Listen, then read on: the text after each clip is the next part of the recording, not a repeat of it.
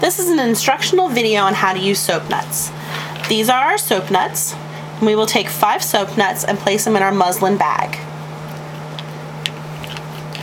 Make sure you seal the bag tightly, for then the soap nuts cannot escape and get mixed in with your clothes. From here, I will place the soap nuts in the washer, along with approximately 1/8 of a cup of baking soda and a few drops of tea tree oil. The soap nuts go in, I start my water, I add my baking soda, and then I add a few drops of the tea tree oil. Tea tree oil adds a great smell, and it also has a great disinfectant property to it. Especially right now, with it being cold season, I definitely want to add an additional disinfectant. From here, once the water is going and my baking soda dissolves a little bit, I can add my laundry.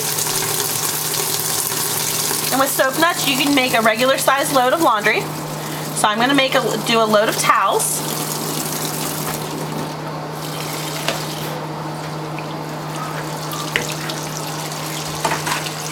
And then I just set my washer. And once the cycle runs, my clothes will be nice and clean and ready to go into the dryer. Soap nuts are good for 5 to 7 loads of laundry.